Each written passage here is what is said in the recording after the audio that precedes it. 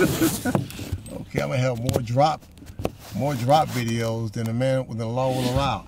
MB25, man, we're on the journey. MB25. Woo! This is the time where you really have to dig in your heels. This is the time where it's game time, man. You know, I mean, this is the time where it's just you. You know, it's just you're the crowd. You know, you're the momentum. You're the, you know, I'm the fan. I'm my fan base. I'm the person that believes in MB25. I've caught the vision. You know, this is it. You know, there's so much. The silence is deafening. You know, this is the time where the silence is deafening. You know, this is the time of any team when you have to, as the founder of your team, you know, you have to dig in deep. If you don't believe right now, then don't get angry later on when other people don't believe, if others don't follow you, because you dropped the baton first. You know, this is the time where you have to dig deep. You have to look inside yourself and ask yourself, you know, do you believe in this thing so much that you're ready to lay on the sword for it? Because that's what it's about, man. You know, it's like going to a professional game, a football game, or NFL, you know, a baseball game.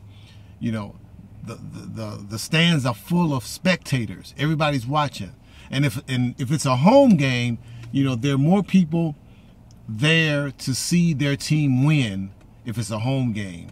But you're always going to have people in the stands that are looking to see their team, looking to see the team lose or not win. Right now, you know, I know that I have a lot of people watching, you know, MB25. Not everybody's watching is looking to see MB25 be successful. You know, there are people out there that say they want to, that they believe, and they, you know, and they're looking and they're watching, man. But, you know, this is the time where you have to really dig in deep and say, you know, there is no tomorrow. You know, there is no something else. If this doesn't work, then I'll do something else. You know, there is no something else. And you know, when it comes to something else, everybody has a point in their life to make that decision. You know, you have your 98% people, then you have your 2%ers. You know, if you find yourself always looking for the next level in life, then chances are you are a 2%er. Don't fight that thing. Live that thing. Don't fight being a 2%er. Live being a 2%er. Because that feeling is never going to change. It's never going to go away. It's only going to get stronger inside of you. No matter what you do to try to quench that thirst, you're never going to be able to do it. So here we go. We're cutting the ribbon on MB25 right now. You know, the silence is deafening.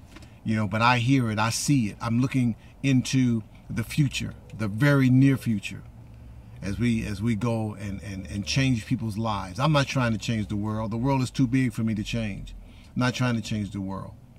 You know, my mentor didn't change the world, but what he did was he changed the people that he came in contact with, the lives that he came in contact with. He changed those lives. But he did, you know, one life at a time, one person at a time, one group at a time. That's what he did. So I would never stand on a platform saying I'm trying to change the world, because that's not what I'm trying to do. I'm just trying to change a few lives, one life at a time. Here we go, man. I'm so happy and I'm so excited to be a part of MB25. You better catch the vision.